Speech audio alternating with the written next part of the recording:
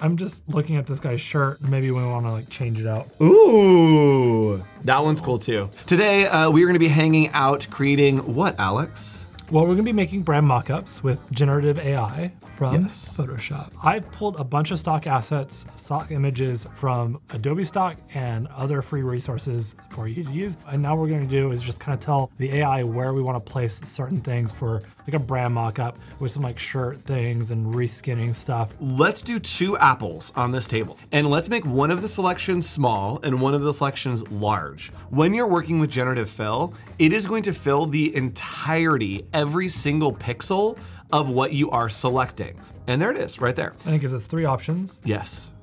That's the size. Now, can we make a large selection and do the exact same prompt? Red apple. Oh yeah, big boy. Big boy apple. Yes, I agree. I just figured we've got this beautiful blank image. We got a laptop screen. So what we could do is like, if we were to treat this as like a final one, let's see what other options it gave us. This one feels like a better laptop. First one will probably be easier to put something on the screen too. Kind of copy that screen size, build another layer, fill it in with whatever color you want. It's white now.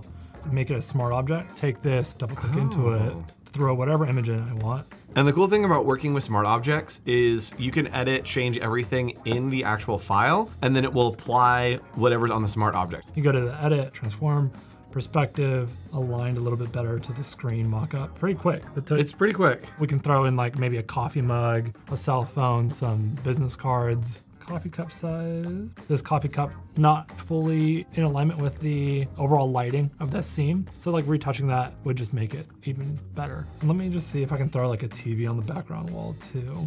Here. That is one of the best features of generative refill. Oh yes, it pulled the screen in. That's really cool that it's like generative fill and it's taking into context what's in the photo and then helping you put it in there. Yeah, I'm just looking at this guy's shirt. Maybe we want to like change it out. Let's do a fun patterned knit sweater.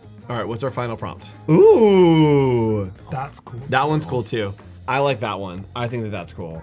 And we can add in Christmas very easily and quickly by just typing the word Christmas into that prompt. Duplicate it. Okay, actually, you know what? Let's not duplicate it. It will add, and then we regenerate this. It will add it in the variation. Oh. I can't hate these though. Honestly, it's so impressive. I got this image of this kind of like cool little building. I want to use it for branding mockups. I'm gonna try to expand it on the other side and then use that as our mockup. I'm just gonna expand that canvas over, let generative fill figure out the rest of that building. I wanna make sure you overlap a little bit with the image so it has something to sample from. And then we are gonna generative fill and not put a prompt in and just hit generate. And with no prompt in there, it will kind of just guess on what needs to go there and fill it in, take the context from the image, and it will extend it here, which is gonna look really good. That's probably what I would use. Yep. Create like a shape layer that roughly the same kind of dimensions. Just fill it with a color, convert it to smart object, and then we'll use our perspective tool.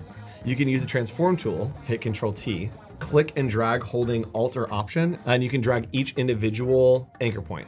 There we go, yep. Oh. And then just snap it in. We have it at the right perspective and it is transformed. Now, because it's a smart object, we can come in here and let's say that we want to put like a mural on here. Yep. We want to put our logo on there. Everything that we change in this document is going to be augmented onto that new perspective at the same time. Lazarus logo. Shameless promotion. And boom. Then I'll just grab color layer, pull it down. Boom, we got it. I just essentially am grabbing the type, essentially content aware fill, but with a generative fill. Boom.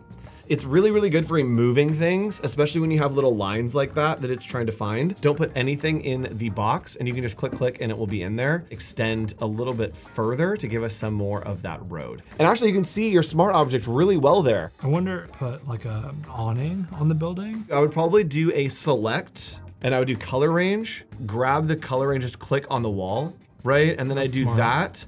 Fill this and make this into a smart object. You'd have to like deselect the sky. Let's do it and then change it to color at least. Fill that selection with new layer and then fill it with a color. It did pretty okay. You'd have to go in there and do some masking. What is the process to get into this beta? You can type it in directly into the top if you want. You can search. Beta, it's pulling it up right there, but you need to use the Photoshop on your computer. Yes. Bye.